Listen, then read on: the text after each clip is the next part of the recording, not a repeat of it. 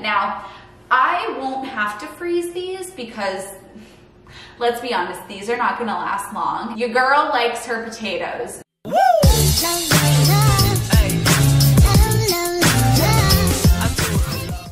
Hello my honeys, it's Emmy. If you're new to the channel, welcome. My name is Emmy. I'm a nutritionist and the creator of the Slim on Starch program, where you work with me as well as a nutrition coach and a mindset coach so that you can thrive, lose weight, stop dieting, do whatever it is that you want to do on a plant-based, starch-based diet.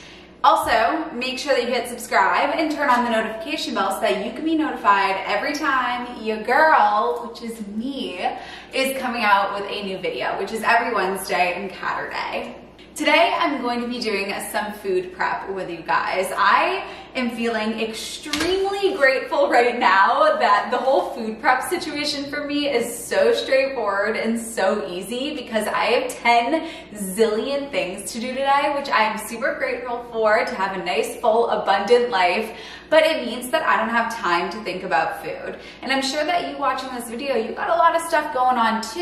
And the last thing that I want you to do is to spend all of this mental energy thinking about food. Food should be simple, it should be easy, it shouldn't be something that we give so much mental space to. But I find that with most people that come to work with me, that is the exact problem that we're facing. They say so much of my brain space is taken up by food. So I'm gonna show you guys what my food prep is going to look like for tonight's supper and for some more suppers later this week, and just sort of talk about my philosophy as I do that. So what we got here are two of my favorite foods on the planet.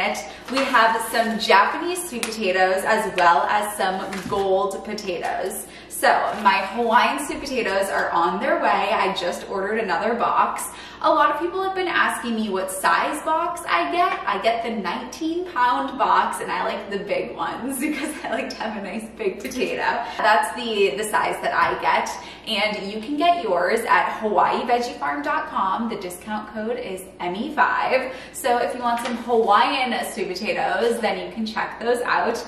But today I have the Japanese sweet potatoes. This bag is from Trader Joe's, and it was $3.99 for this bag, and this is 3 pounds of Japanese sweet potatoes, which is just awesome. They're called the Murasaki sweet potatoes, which is very high class to call them Murasaki, but they're Japanese sweet potatoes.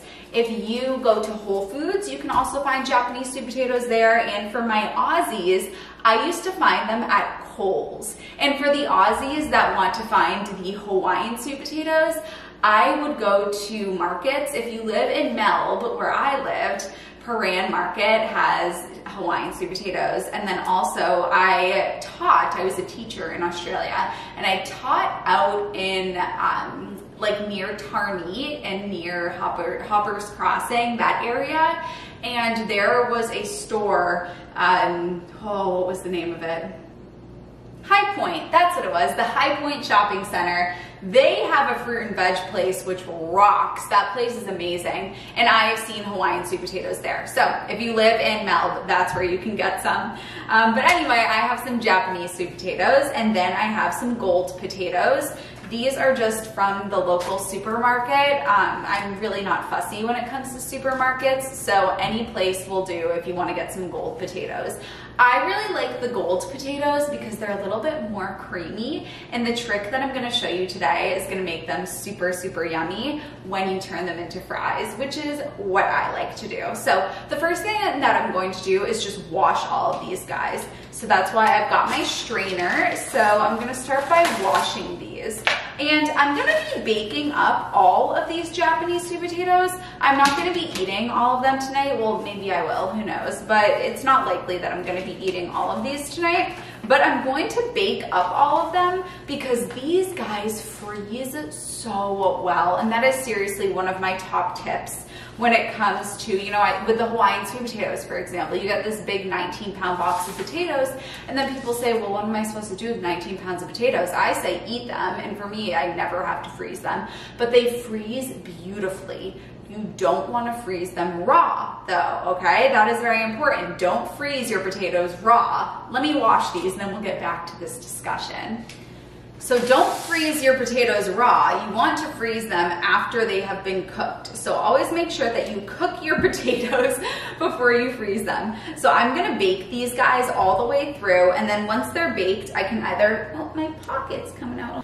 Once they are fully baked, they can go into the freezer, and you can either put them, you could just put them in one of these containers and put them right into the freezer, and if the air gets on it, they're extremely forgiving. I mean, potatoes just simply rock, but they're very, very forgiving in that if you put them in the freezer and the air gets on them, that's okay. They'll still be just fine. And then when you want to eat it, all you have to do is take them out of the freezer and then put them into the microwave and cook it for, you know, you'd have to feel it out, but maybe even less than 2 minutes or so. You know, put it in there for about 2 minutes and it'll be good to go, good as new, as if it had just come out of the oven. So this is why I love my potatoes so much, because they're so forgiving and they travel well and they can stay in the freezer forever. They're just simply the best thing on earth. So I've just run these underwater and now I'm just brushing off any of the dirt and the gunk that's on there. You know, people's hands were on these potatoes, and Lord knows where these people's hands was, especially when it comes in one of these bags. People can literally get their hands on it, and that's just kind of nasty. And given the pandemic and, you know, all that jazz, it really is best just to always wash whatever it is that you are eating. So these are all dried and these are ready to go. So what I'm going to do is, the oven is preheated, and the oven is preheated to 450 right now. So I'm gonna take a cookie sheet, and I have a Silpat on here, and all I'm going to do is take my taters. You can either put parchment paper down, or the Silpat is great because it's reusable and you're saving the planet, honey, one Silpat at a time. You can also get these, like the Silpat one is, like, I gotta be honest, it's pretty bougie. It's made in France. My mom had it and she gave it to me. That's the only reason why I have like the nice one. Otherwise, I'd be getting the one from Amazon. It does the exact same thing. You can get it on Amazon for like 12 bucks, I wanna say. So I have my Silpat and I have my cookie sheet, and I'm just gonna put these down. Now, I used to be a tried and true wrap it in tinfoil kind of gal, but I really am trying to reduce my waste as much as possible. That's what I love about the Hawaiian sweet potatoes, is they come in a cardboard box, and you can recycle that box, and it's not using all of this plastic. So I really don't like how I have so much plastic when I get these guys, but nonetheless, by not using the tin foil, you are reducing your waste, and using this method is awesome blossom. So here's what I'm doing. I am laying them. I can hear my cats. I put the cats in my room while I filmed this video because they're kind of, like, I don't want to brag, but my kittens are kind of obsessed with me, and I can hear them wrestling right now upstairs. I put them upstairs because I knew I had to film this video, and like, they would be everywhere. So I'm gonna put the Hawaiian, or excuse me, the Japanese sweet potatoes onto the Silpat, and then I'm gonna take a Pyrex bowl. And what I'm gonna do, I might have to rearrange these a little bit. I'm on camera, so I'm a little bit nervous, but I need to put the Pyrex bowl over the potatoes so that they can bake. So I think I might be able to, man, nope, that didn't work. Okay, I'm gonna have to do a little bit of rearranging here. And what you wanna do is completely cover the potatoes. Yay, okay, so that worked. Yay, beautiful. Okay, so you want these to be completely, there we go, good. And what I'm gonna do here is, the oven is preheated to 450. So now I'm gonna pop these into the oven, and I'm gonna put them in for about 90 minutes or so, between an hour and 90 minutes. I think I will check them at an hour 15. And if the knife comes in and comes out very easily, I'm gonna take them out of the oven and then just put them here to sit. So that's how I'm gonna bake these guys. I mean, could that be any easier? So I'm gonna put these guys in the oven. I'm gonna let them bake at 450 for about an hour, 15 minutes, take them out, and then just leave them, because when I leave them, they get nice and gooey and just so delicious. The way that I like to eat these is with cinnamon. So I like to cut them open, put cinnamon on it and honey. It's like eating French toast. It's the best thing on the planet. Now, I won't have to freeze these because, let's be honest, these are not gonna last long. Your girl likes her potatoes, so these will be gone within the next day or two. By tomorrow, yeah, by tomorrow these will probably be gone. Maybe they'll make it to the next day, depending on what else I eat. But I'm gonna have a few of these tonight for supper. And then the ones that I don't have, they're just gonna go in the fridge. I'm gonna put them into this container and they can stay uncovered in the fridge. So whatever ones I don't eat, well, all of them will go into this container. Tonight, I'm gonna eat some of them, and then the ones that I don't eat, I'm just gonna take this container, put it into the fridge, and it can stay in the fridge. If it goes more than a couple of days, then you're gonna wanna put it into the freezer, and it can stay uncovered in the freezer too. And then when you're ready, you just pop that sucker in the microwave. Now, I want to say that when you put that in the microwave, they heat up quickly. They're quite impressive, these little guys. So if you put it in the microwave after it's been in the fridge, after about a minute, it's gonna be good to go. If you leave it in there for like 2 minutes, honey, you're gonna have a hot potato on your hands. So let's go ahead and let's put this into the oven. All right, it's 3:30, so I'm gonna set an alarm for 1 hour and 15 minutes, which is really good timing because at 5 o'clock, it's a Monday, and at 5 o'clock, I always have my Q&A with my clients.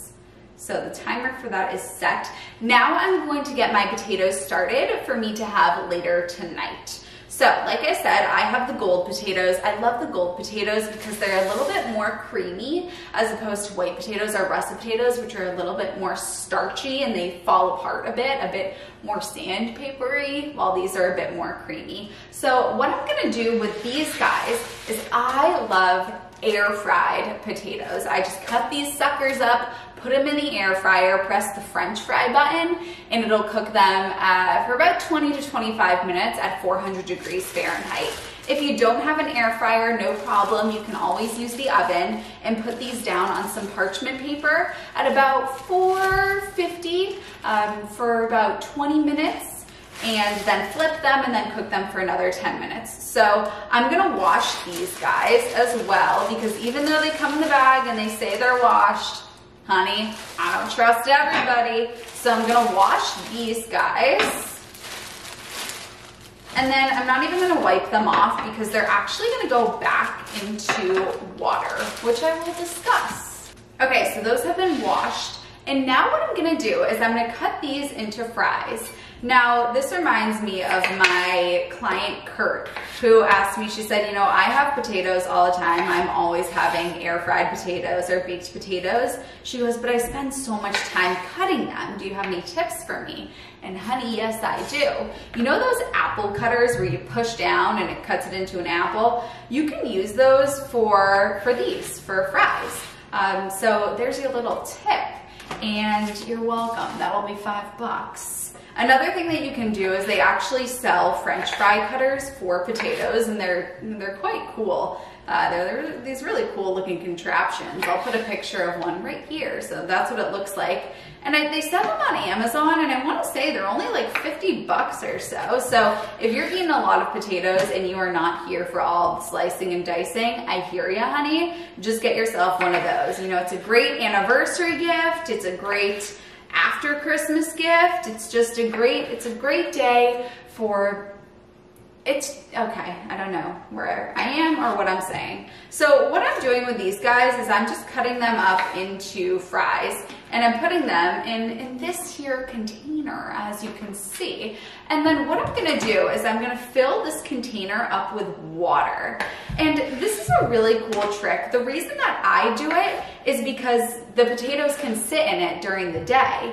And so, you know, it's 3:30 right now. I got my Q&A at 5 o'clock, and then I have a good number of things to do before and after the Q&A. So I'll get off the Q&A maybe at 6 o'clock, let's say, and then I have some stuff that I've got to do, like edit this video. I just have a lot to do, which I'm so happy about, but I do have a lot to do.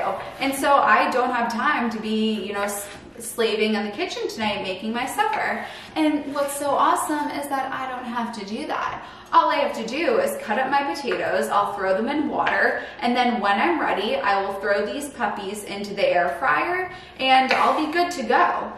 That's my favorite part about this lifestyle is I am not the girl who's gonna be slaving over recipes in the kitchen. I just like to keep it simple. Now, some people like to slave over recipes, you know, it's their creative art and they just really like to make recipes. And that's fabulous. A lot of my clients like to make recipes, and that's why I have an entire Slim on Starch recipes book that they get. So if you like to make recipes, then by all means have your recipes. I am in the camp of like, let's just keep it simple. I like everything in my life to be as simple as possible so that I can maximize brain space for the stuff that I actually care about. I'm just not a recipe girl, and I like to spend my energy with my clients, making YouTube videos, creating stuff for my program, improving the program, talking to clients. That is where I want to spend my energy. And for that reason, I make it so that everything else in my life takes as little brain space as possible. I wear the same thing. If I'm working, I will wear the same thing every day. I have 7 different jumpsuits that I go between, and that's that. That way I don't have to spend energy thinking about what it is that I'm wearing. The same thing with my food. I don't want to think about food. I don't want to have to plan out, oh, I'm having a recipe. Do I have this ingredient? Do I have that ingredient? That is so much brain space that I am not here for. And like I said, for some people, they do like it, and that's awesome for them. I'm just not one of those people. I would so much rather just have things be so simple and not have to waste any brain space on it. This is something that I try to work with my clients who have that same desire. My clients that like to make recipes, that's awesome too, honey. You make those recipes. But I like to just keep things simple so that I can use my brain space to think about other things, and I don't have to think about food all the time. So today I am so grateful that I live this lifestyle because I have so many things to do and I just don't have time to think about food. So what I'm doing with these potatoes is I'm cutting them up into fries and I'm putting them into this container, and I'm gonna need another container, so let me get one. All right, I've got this nice big bowl, so I'm actually gonna transfer some of these into here. And what I am doing is putting them into these containers, and then I'm gonna fill these containers with water. Now, some people do this for the culinary experience because what happens is when you soak these guys in water, it removes the excess starch and it makes it so that when you bake them or when you air fry them, they're actually nice and squishy on the inside, and they're not, you know, snappy fries, I guess you could say, but it makes for a very, very nice culinary experience, and it improves the texture of the fries when they are air fried, so they don't dry out, they retain moisture when you do this. So this is a tip that I actually got from my brother. My brother is just very talented in the kitchen, and this is what he recommended doing. And so I started to do this, and what was so convenient about it was that it saved me so much time because I didn't have to plan out, oh, I have to cut my potatoes and then I have to put them in the air fryer right away, otherwise they'll go brown, and you know, that whole thing.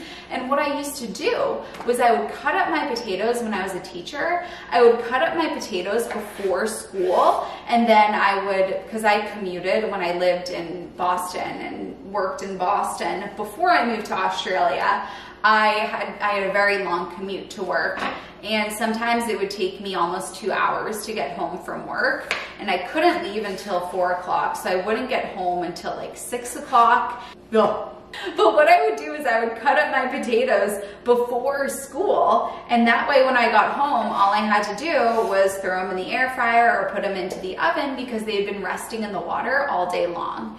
Now, as far as how long can they rest in the water for, I wouldn't have them rest in the water for more than a day. I think that then you start to get into some stuff, some bacteria might start growing. So if you do want to make it so that you can, prep potatoes ahead of time, I would just go with cooking them ahead of time, and then you can freeze them. Potatoes are so forgiving once they've been frozen, but I wouldn't let them rest in water for more than a day because then, maybe some bacteria would start to grow, and that's nasty, honey. We don't want you to be eating any bacteria.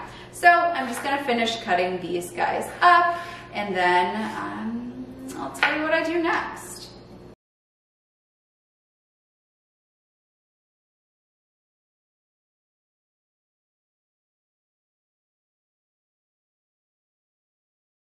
Okay, so I have my potatoes all cut up, and now I'm going to fill these up with water.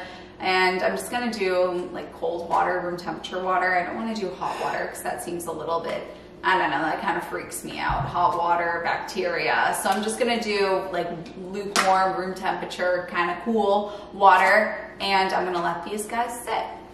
All right, my honeys, so I have got my potatoes that are resting in the water. My Japanese sweet potatoes are in the oven. And then when these guys come out, how am I gonna be eating them? Well, you know how I like to eat my air fried potatoes. So I'm gonna take the gold potatoes, put them in the air fryer, and I'll let them cook in there at 400 for about 20 to 25 minutes. I just press the French fry button and that's what it goes at.